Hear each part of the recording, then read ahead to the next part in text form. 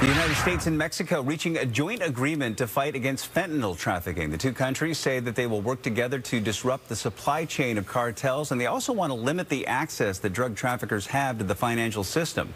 Mexico also hopes the partnership will reduce the number of guns that are smuggled from the U.S. Meanwhile, in our state, Governor Jay Inslee signing a bill to crack down on counterfeit drugs. Our China Green is live in the newsroom with a breakdown of this new law and how it aims to keep communities safe. China?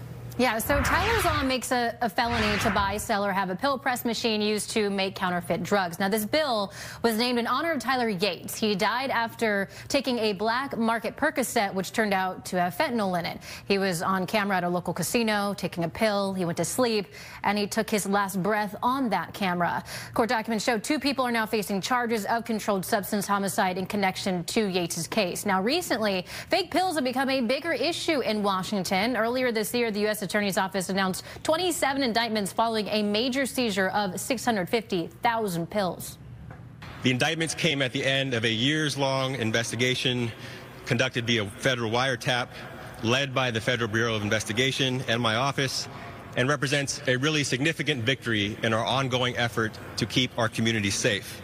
Legislators say those pills presses are being used to manufacture thousands of fentanyl pills a day. A press die set can produce 10 to 50 tablets a minute, designed and pressed to look like candy or FDA-certified medication. All of this is contributing to the fentanyl crisis in the state, and you can expect a showdown in the coming days over a similar bill, which aims to fix drug possession statewide. The version of Blake decision that was just passed the House makes it a misdemeanor to possess and use drugs in a public place. Now, the bill also allocates millions of dollars to drug rehab programs for those who are arrested. The Senate passed a different version of a bill which assigned harsher penalties for those who refuse that treatment. In the newsroom, China Green, Fox 13 News.